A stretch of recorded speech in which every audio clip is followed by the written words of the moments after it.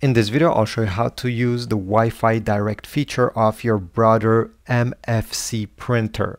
This way you'll be able to connect to the Wi-Fi network of the printer using your phone or your computer.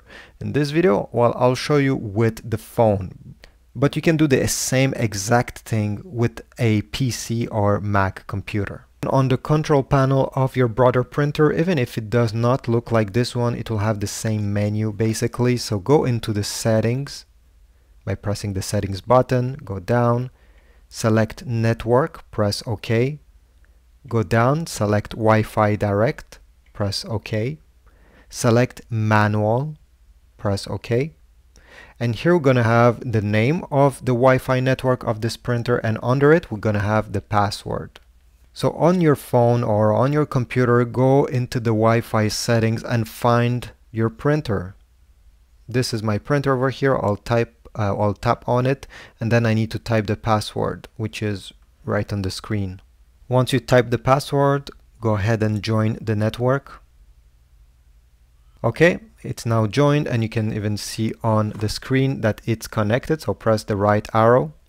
Now open the file on your phone or on your PC or Mac computer, and just like any regular print, you're going to select print, and from here under printer, tap on it and you should select the Brother printer. Make sure these settings are okay with you, and then simply press print.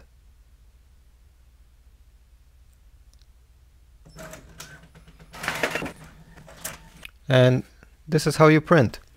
Now if you want to scan using your smartphone, you're going to need to download the Brother Mobile Connect app.